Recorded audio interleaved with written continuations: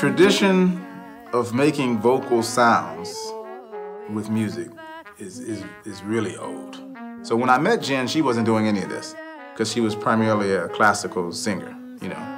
And as she started learning specifically our language and everything, she started adapting the things that we do, you know. But she's Taiwanese American.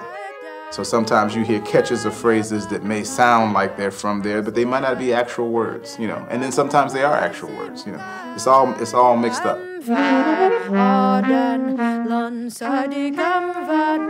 If anything, that's what this music is. It's a lot of different influences coming from different places, plus whatever's coming from inside you, which is the main thing.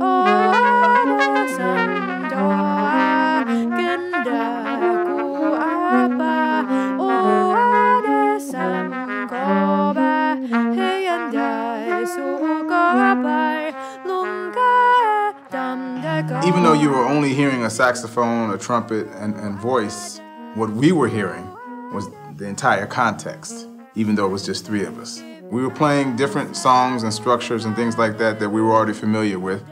Even if I'm practicing, I hear a whole band in my head, you know. And so there are these sort of what I would call invisible paths happening. Invisible because we can hear them, but unless somebody knows the music well, they really can't hear.